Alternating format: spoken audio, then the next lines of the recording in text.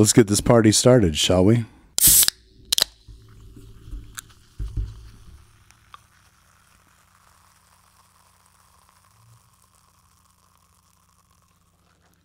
Oh, yeah. Welcome to the refreshment. Welcome to the refreshment of the Matt Mettler podcast broadcast, everybody. I'd love to welcome you. I'm coming from the brand new Matt Mettler podcast broadcast studios here in the heart of Denver. Well, maybe not so much the heart. More like the esophageal area of Denver. It's right just north of downtown and just adjacent to I-25. I'm in the new studio. I'm very excited about that. So this is the first episode number 7, coming out of the studio. Very excited about that, man. It's great stuff. Let me bust out my show notes. I'd like to give a shout out. I'd like to give a couple of shout outs, man. I'd like to give a shout out to my man LB. LB! What's up, brother? How you doing, man? I hope you're doing well. I hope that my voice finds you doing well, my man. Also, I'd like to give a shout out to Tim Flanagan. What's up, Flanagan? How you doing, man? I haven't talked to you in a grip. Been a minute, man. Both you guys, I haven't talked to you in a long time, man. And then also, I'd like to welcome my new subscriber, MW, out there. Thank you for subscribing to my channel. I very much appreciate that. As well as I really want to thank my great friend JJ. He gave me a call yesterday. It was the coolest thing ever. He was listening to episode 2. I was talking about, you should call your friends, tell them that you love them. My boy Jay called me. We just had a great conversation on the phone. It was awesome. It was really cool that he did that. I was very glad to hear his voice, man. It was great. So I just wanted to thank you guys and thank you for joining me in this episode. So I got a lot to talk about, man. There's a whole lot of crazy stuff happened since I recorded episode 6, right? And honestly, I had been dying to get in and do some recording. So I came in last night and I recorded the show. And you know what? My computer, it got rid of it. It nixed it. It was like, nope, that wasn't going to be the show. And so what's really funny is this gal that I hang around, man, she's very into like Gabby Bernstein. And Gabby Bernstein is very about, the universe is giving you clues and the universe is trying to give you help. And, she's into that sort of perspective on the whole thing. So I thought to myself, what would Gabby Bernstein do? And Gabby Bernstein would say, it just wasn't meant to be. So you just got to do it again. And you just got to do it again, do it better. So I guess because the universe wanted me to do this show so nice, I'm doing it twice. So nice, I'm doing it twice. So I went down to Santa Fe, New Mexico, took a little road trip. That was really nice, man. I needed to get my mind off things. And that road trip was very cool, right? It was like listened to some jams, hung out, kicked back. It was great. We went down to a place called Meow Wolf. Meow Wolf is in Santa Fe, New Mexico. And it's really cool. It's an art installation. And more than that, it's kind of hard to describe because it's a story and it unfolds in a house. But that house has all kinds of weird interdimensional spaces and compartments that you get to visit and walk through and check out. And it was really neat, man. I got to say, it was really neat. And what was cool is that it showcased the art of many different artists. Many different artists contributed to the Meow Wolf installation. And it's very neat, man. There's some really cool different forms of art in there. There was some really cool, like, it looked like 3D art, but it was based on all these really cool patterns. And I don't want to spoil it too much. All I'm going to say is, you should go visit Meow Wolf. It was really neat, man. It was really cool. And I would say arrive early for your time because that line gets pretty hella long. It moves fairly fast, but get there early because the line does form pretty early. That's true. There's a lot of people going to Meow Wolf. It was cool though. Also, we went to the farmer's market down there. They had an amazing farmer's market that had everything that you could possibly think of. And what was so cool is how much of the stuff they were producing locally, right? There was people that were producing, it was local honey and local grass-fed pork, which I thought was very interesting. I hadn't seen that before. There was just every kind of agricultural product that you could think of, beans, everything. They had it there. It was really great. And then additionally, there was a really cool group of break dancers that were out there, and they were from the local Indian school. And they were also, it seemed like they had a whole bunch of folks in their group. It didn't seem like it was exclusively Indian school members. It was really cool because it seemed like about, 12 or 15 people out there staying out of trouble. And they were great, man. Their performance was really great. I really enjoyed it, man. They were super amazing because they were performing on concrete, man. No cardboard, no linoleum needed. They were just like out there windmilling on concrete. It was crazy, people. I mean, you got to be good to windmill on concrete. So yeah, they were very, very entertaining. Threw a few bucks in their hat, man. They totally earned it. It was great. They were great entertainment. And then, let's see, we came back up out of New Mexico. And then on the way back, we did a little bit of Canna Tourism. And that was really cool because I learned something that I didn't really know about being a Canna tourist. And because honestly, I hadn't really thought about it in quite a very long time. And that is that as a Canna tourist, so you forget that marijuana is a regional thing. The way that it's been implemented in Colorado is that each dispensary needs to grow a certain amount of their own product. And they need to distribute a certain amount of their own product. So all of these people that are engaged in all of these places, they're all having grows operated on their behalf, or they're operating grows. And all of these weeds, all of them tweeds that are coming out of there are different. Every place that you go, you're going to get something different. So here in Denver, it's a little bit different, right? We got a couple of enormous players like the Green Solution, and they have a lot of places. So they grow weed for all of their stores in one place, right? It helps, it's the economies of scale, right? So they got that going for them. But down in Pueblo and stuff, you got different growers, different people growing bud. You got different strains and being done differently.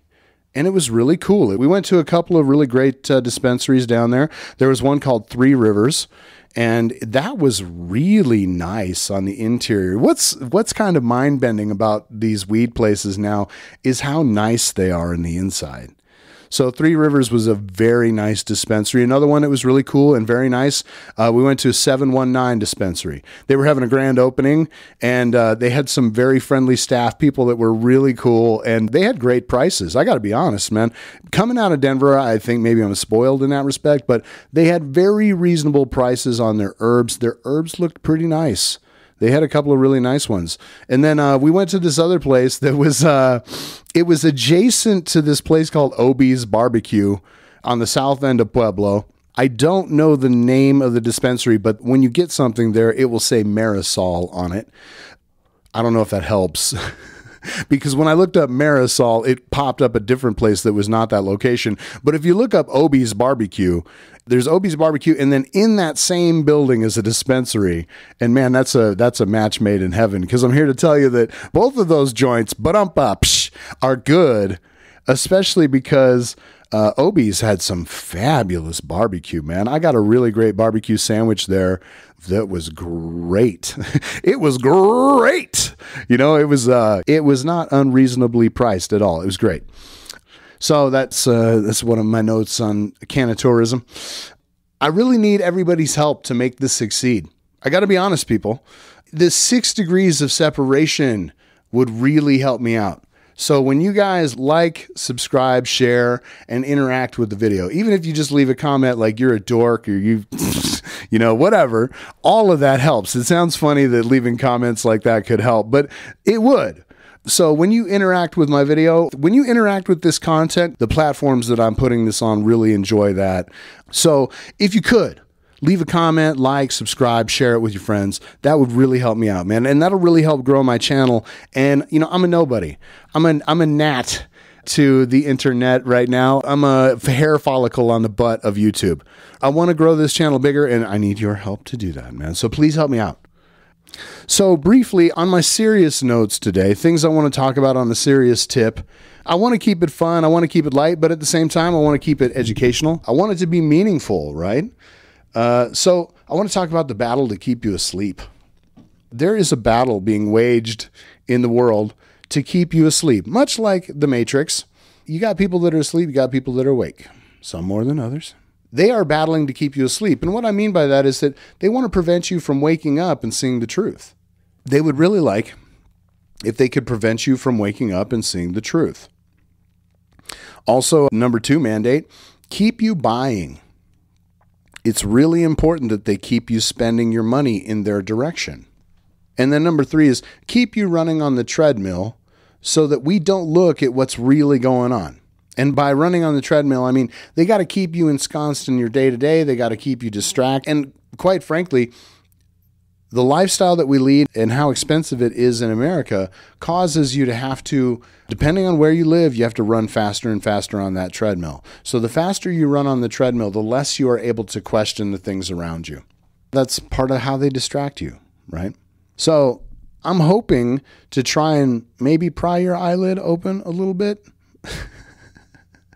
I also believe that much like the Matrix, there are people like Cypher who wish to remain asleep or who want to go back to sleep. I don't know how you actually do that once you know the truth, but there are people in the world like that that want to go back into the Matrix. Once you wake up, people, once you wake up and see it for what it is, you don't want to go back. I don't want to go back to sleep. I know that. I don't want to be a sleepwalker anymore, man. I like being able to see what's going on in the world. That wraps up the battle to keep you asleep. I'm just going to say I got some questions for all of us in this episode. These questions are, I would love to hear from people down in my comments section about these questions and what you guys think. And the first question that I have is, the reason that I posit this question to all of you is that I don't have kids that I know of. As a result of that, I want to ask the following question to you. Do your children belong to you, or do they belong to the government? My next question, since we're heading into 2020 and we're ramping up into 2020, unfortunately, we're now almost near that season. I want to ask the question, what buys your vote? What will buy your vote? What is the key issue for you this year?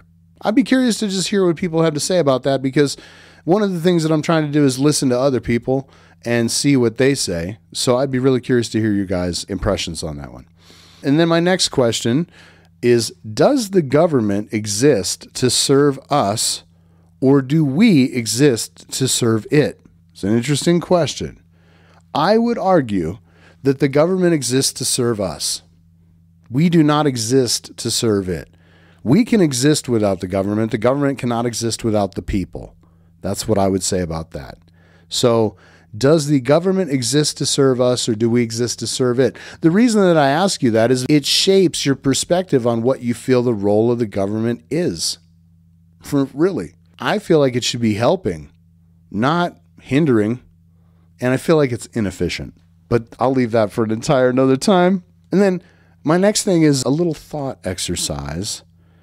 And the thought exercise is the government as a game of chess. And initially I had thought about, the government as a game of chess, meaning that you have two sides that are opposing each other. And by that, I mean you got the left and the right in America. They're opposing each other and they're playing this game. And over time, attrition takes pieces out of either side, right? And at some point, one side or the other wins the game. The game will come to a point where it's concluded. There will be no further moves available. But then I got to thinking about the fact that that wasn't actually an accurate description of what was going on. I actually stopped to think about what would be a more accurate look at how government works would be the game of Chinese checkers. Chinese checkers has 6 different players on the board, and they all play against each other. And that actually, I thought, was a much more analogous way to look at government and playing the game, because you don't actually have just 2 factions. You have like 6. Some of them work together. Some of them don't. Some of them kind of groove. Some of them don't, and then some of them are completely opposed to each other. So I was like, Chinese checkers is actually a more accurate description. And then I got to thinking about the fact that I now realize that Chinese checkers was a strategy game about partnering with the people that you were friends with to win the board. Right? And then maybe at the end, battling against your friends for the final parts of the board. Leave it to the Chinese to come up with something brilliant like that. And then my final question for this particular segment is, does the caste system exist here in America? And by caste system, I'm talking about like over in India, you have the caste system. You have people that are in the upper class. They're doing really great, man. The ends, as Eddie Murphy would say, the ends are meeting like, it's like they're doing just fine. And then you got a burgeoning middle class that's actually kind of up and coming and developing. And you have a part of India that's actually very modern and very developed. And then you got a subclass underneath that is sort of like the struggling, really want to move into that crust up above them class. And then you got the really low end folks that are in that caste, right? And once you've been placed into a caste in India, it's very difficult to move out of that caste unless the mobility is downward. The question I have is, do we have a caste system here in America? I don't want to believe that we do, but when I examine the evidence, I think we kind of do. When I look at the homelessness problem and how that's kind of not being handled or addressed in a way that's really satisfactory, it bugs me. It bothers me. I ask that question of you guys. Does the caste system exist here in America? I kind of think it does. My next segment is, I want to call this part, Don't Believe the Hype. Don't believe the hype, people. So, like I said earlier, we are now running up into 2020, and the propaganda machine is firing up into high gear. So it is out there, and you have an entire industry whose mission is to control what you see, hear, and think. I invite you to recognize that the mainstream media is the boy who cried wolf, and that we shouldn't believe them outright. They don't have your interests in their minds. They have theirs.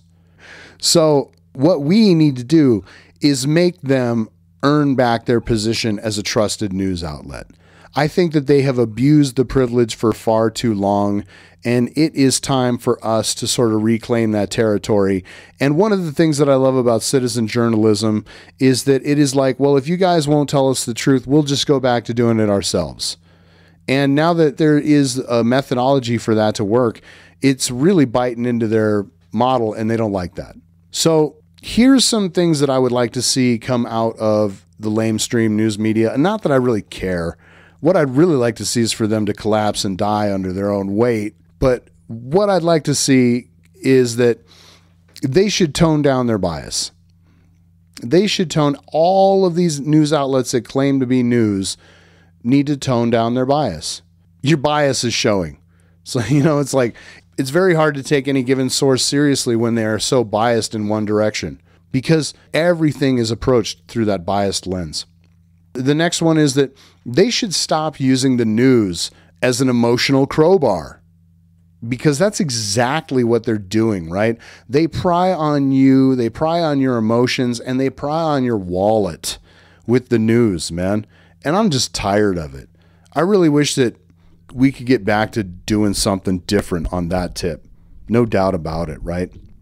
I think that they should go back to reporting the news in a more fact-based way that doesn't attempt to lead viewers to presupposed conclusions, right? Once upon a time, the news's job was not to actually make you form a conclusion.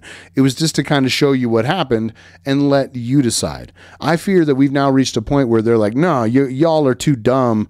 We must decide for you. We must make you come to a conclusion that we want for the outcome that we want. Nuh-uh, I don't like that. One of the things that we really should stop and recognize is that far greater than Russia as an influencer, and I'm not trying to say that Russia is not an influencer. They are. They engage in all kinds of interesting tactics and techniques. And to understand more about that, watch this Russian film called Generation P. It's an amazing film about how they use propaganda.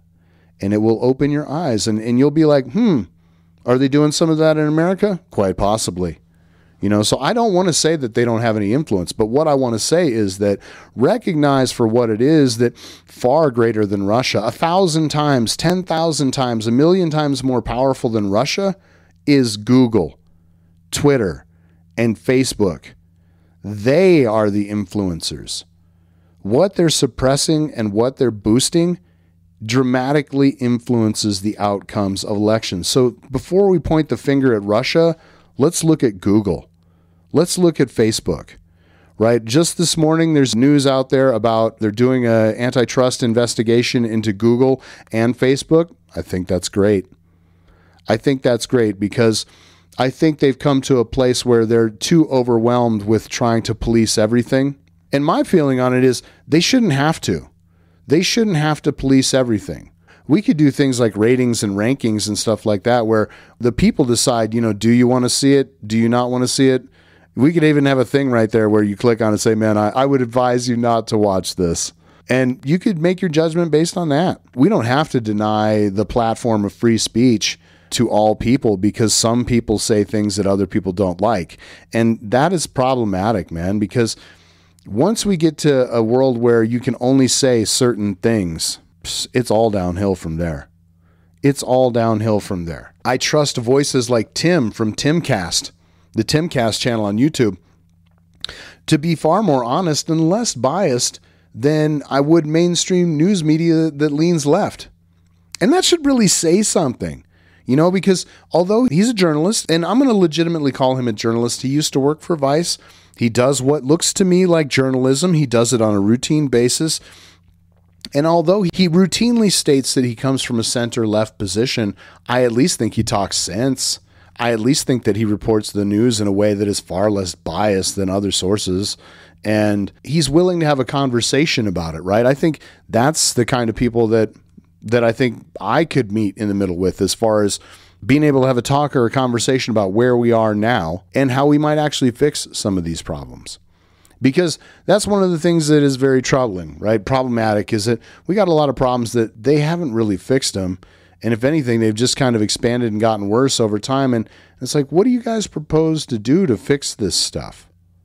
I'm just curious. All right. So I wanted to say something as we head into 2020. I wanted to say the following. Why do we listen to politicians that come from areas that aren't successful and look to them like they are problem solvers? If they can't fix anything locally, then they certainly can't fix anything at a national level. We need to remember that and look where the people are coming from. In my opinion, we should reject, or at a minimum, very seriously scrutinize any candidates from California, Illinois, Michigan, New York for being outright unsuitable. They come from struggling areas that have been decimated by their management policies and their choices. Why would we want those people in charge of our country? I want everybody to think about that for a minute, right? Do not listen to people that come from train wrecks of cities. Do not listen to people that come from train wrecks of states. California, Illinois, Michigan, New York, they're all a complete train wreck. When it comes to regulations being overburdensome, when it comes to the taxes being overly high, when it comes to being anti-business, when it comes to being all of those things, why would we want those people to be in charge of the country? They're going to bring those completely failed ideas and those completely failed policies, and they're going to implement them, and it's not going to work. They're going to make it just like the places that they came from, because that's all they really know how to do. So we got to do better in this one, people. When it happens this time around, we got to do better. My next topic, just briefly, is that I want to talk about fighting censorship by big tech. There's a whole lot of people in the internet that are now not really allowed to say what they want to say. And I think that's lame. I think that even if you say stuff I don't like, you should still be allowed to say it. You know why? Because I live in the country of America, and we have this thing called the First Amendment, and that gives you the right to say things that I don't like. And there's a lot of people in the world that say things that I don't like, but you have the right to do it. And I respect that, right? I don't have to agree with the stuff that you say. I usually think that when you flap your lips, you outline yourself as an idiot. So I'm all for letting people talk. I don't remember who said it, but it's better to keep your mouth closed and let them think you an idiot than open it and prove them right. It's an interesting thing that has come out of the internet is the cry bully. We now exist in the world of the cry bully. I never even thought that this could exist in America, but man, believe it does. The cry bully idea is where you could have a million likes on a video, but if one person is offended, if just one person is offended, we have to act on that. We have to make sure that one person's rights are upheld. And it's like, right to what? Not be offended? Believe it or not, that's not outlined anywhere in the Bill of Rights. The right to be offended actually was, I'm pretty sure the founding fathers, when they kicked this shit off, they knew that there was going to be plenty of people offended. They knew that that was going to happen all the time. There was people offended when the government was founded, man. So be real about that. So we now live in an era of a crybaby. They will try and leverage their power to control what people are allowed to say and control what people are allowed to talk about. And I just think that it's beyond lame. It's beyond lame, and we need to be more resistant to all of that. I think that we should diversify our methods of communication and go outside of YouTube, Facebook, Twitter, Instagram, and Snapchat. Finding other places where, and I was thinking about this in the respect that not do it all the time. Just do it once in a while as an idea, just dabble with it once in a while as an idea to just sort of see what it would be like. Right? I think that there could be value in that, because then as it gets progressively worse, it'll be easier to move away from these platforms, because I don't think that it's going to get any better. I think that it'll just get worse. Oh, my next segment, I want to talk about when we get really big stuff completely wrong. Yeah, that happens. So a couple of examples that I would like to use for this is that sometimes humanity and science and religion and humanity, our imaginations get the best of us. And sometimes we do stupid stuff. And here are my examples. So in 1999, there was this thing called the Millennium Bug. It was also known as Y2K. Right? We were all very worried that at midnight on 1999 into 2000, that there was going to be this bug that was going to cause all kinds of computers to crash, and it was going to cause all kinds of infrastructure to crash, and that it was going to cause all kinds of chaos. And I would dare to say that it probably stunted a lot of money that evening, because a lot of people probably didn't go out. I know I didn't go out. And when midnight came, nothing happened. Absolutely nothing of any consequence took place, right? I believe that maybe in the news the next day or whatever, there might have been a couple of software programs that were affected by it. But beyond that, it didn't have any of the impact that they thought it would.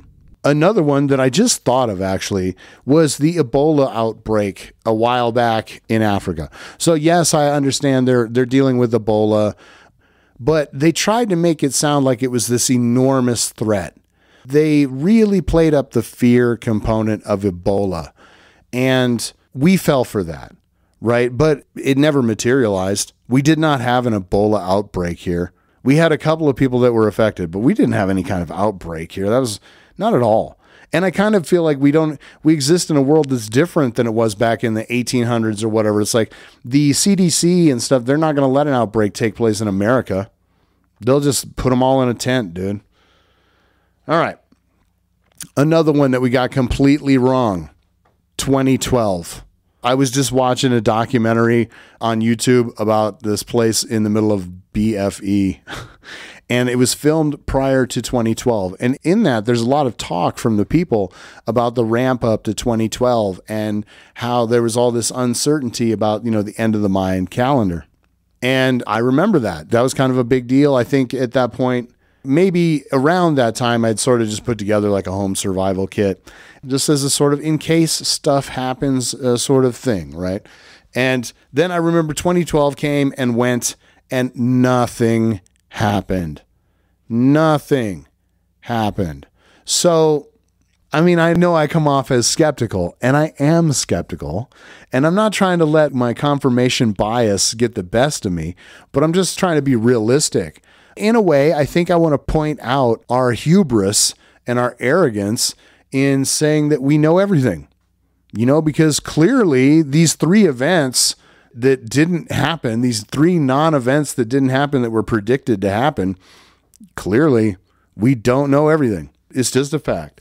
So I thought that was really good gum to chew on mentally, that sometimes we get shit completely wrong, people. Sometimes we get stuff completely wrong.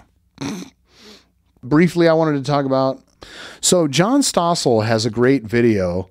He has many, actually, but one of them is called Exposing Kids to Capitalism. And in that video, he talks about the unintended consequences of government intervention into problems.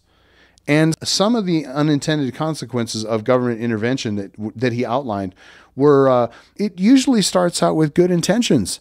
It usually starts out with the best of intentions, right?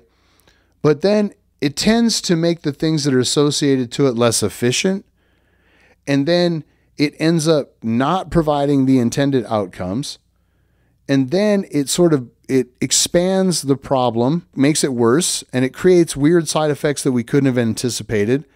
And then at the end of that, it creates fraud, waste, and abuse.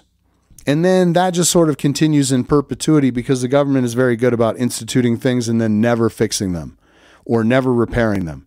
Yeah, I mean, we have that cycle associated with the unintended consequences of government intervention. And he makes the case that there are some things in the world that we, the people, just people, should handle amongst ourselves. And that's true. There are things that we should ask the government to not weigh in on. There are things that we should ask them to stay out of because they're not that great at it. And once you codify it and once you give them the authority, a lot of times you get really unintended consequences. And I just thought that was it was such a good observation. I thought it was very cool that he was showing these kids that we implemented all kinds of programs that we thought were going to fix and solve problems. But over time, they actually made the problems worse. They created unintended consequences that we did not anticipate. And now those big, bloated, worthless systems have people trapped in a cycle of poverty and they cannot escape it. If the intent was to erase poverty, it seems to me what the intent is to institutionalize poverty because that's kind of what it's done. Yeah, I think it's really great that he's got videos out there where he's showing kids about what capitalism can do. And I'll always argue that capitalism is the cleanest dirty shirt in the hamper, right? America and capitalism is the cleanest dirty shirt in the hamper, people. A lot of people, they make a lot of judgments about America, but they haven't been to other places. I've been to Spain, Belgium, England, France, Germany, the Netherlands. You know, I've been to a lot of places, and I'm here to tell you that we're doing okay in America. We got it pretty good in America. If you don't know that, maybe you need to do a little bit of traveling. Maybe you need to become a little more worldly and go out into the world, and you will recognize, wow, for all of its faults, America's still pretty good. Like I said, we're still the cleanest dirty shirt in the hamper, man. The takeaways from the unintended consequences are that some things are better left to the people to deal with. And because when you ask the government to do it, you are technically seeking the arbiter of last resort first. Our founding fathers would have said that you don't want the government weighing in on your problems. They would have said, if you can possibly solve between the two of you, do it that way first. Only get the government involved if that's just not possible. And I think that's great advice. We should always try and solve problems with each other first. You know, if a lot of times if we just have some conversation and we learn to know who the other person is and we get to respect each other and we press palms, an agreement can be reached. I guess maybe I'll leave you with that, people. I'm going to go ahead and wrap it up. Thank you. Thank you, everybody, for joining me for the 7th episode of the podcast. I'm very proud of that because my original podcast only went 9 episodes and it never got any farther than that. It took like 2 years to get 9 episodes. I'm on episode number 7. I've been doing this for 33 days. So I'm very stoked about making this thing successful, and I need your help, people. So please, again, like, subscribe, share, and please join me for the next episode of the Matt Mettler Podcast. The Matt Mettler Podcast is a Matt Mettler production. Copyright 2019.